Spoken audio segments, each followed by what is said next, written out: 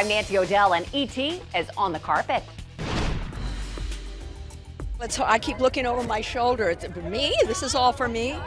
I mean, when you look at the list of people who have received this, it's a short list. I feel privileged to be part of it. It's a great experience. I feel fortunate that I've been able to create powerful, interesting women.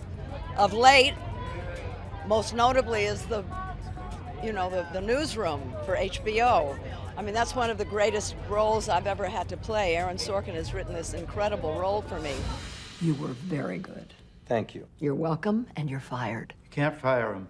Yet I just did. What is your favorite Jane Fonda moment or memory?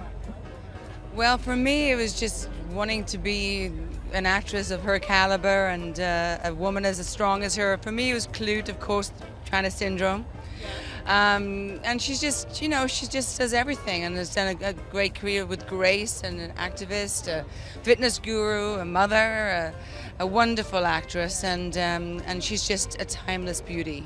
We share the fact that we're second-generation families. I think it's been something that's kind of, kept us close. So it's a really special night, well-deserved. Jane has changed the way I approach aging, because she is so incredibly elegant and bawdy and her own woman. And so I always look for mentors in that way, and she's one. Have you ever done any of the workout videos?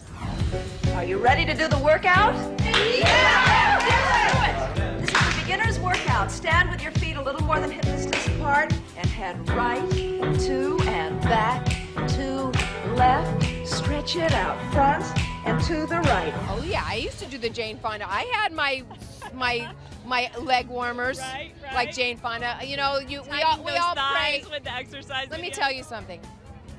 Her body now, I mean, she's the most.